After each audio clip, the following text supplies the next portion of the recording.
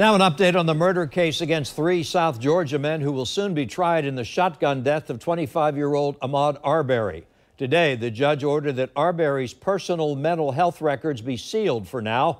Video showing 3 men chasing Arbery in Satilla Shores near Brunswick when one of the men fatally shot him prompted nationwide protests last year. News4Jax reporter Kelly Wiley was in the courtroom as prosecutors and defense attorneys argued over what evidence will be admitted at the trial. On day 2 of hearings in the Ahmaud Arbery case, a judge decided he needed more time to figure out whether evidence of Arbery's past encounters with law enforcement and history of mental health evaluations can be shown to a jury at trial in October. Gregory McMichael, his son Travis McMichael, and their neighbor William Roddy Bryan are all 3 charged with malice murder and other counts in Arbery's death. Video shows the men chase Arbery for several minutes through their Brunswick neighborhood before one of the men jumps out with his shotgun and fatally shoots Arbery 3 times. Defense attorneys are pushing for permission to show the trial jury evidence involving Arbery's mental health.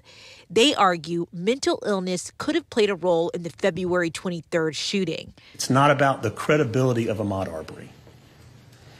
And it is okay to recognize and celebrate who Ahmaud Arbery was in 2012 when he graduated high school, but it is reckless to disregard the mental health illness that plagued him for 8 years leading up to this moment in February 23rd, 2020.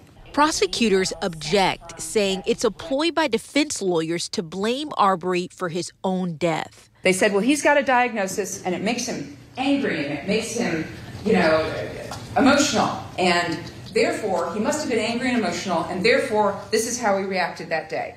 All of which is speculation, and all of it is propensity evidence, which is not allowed.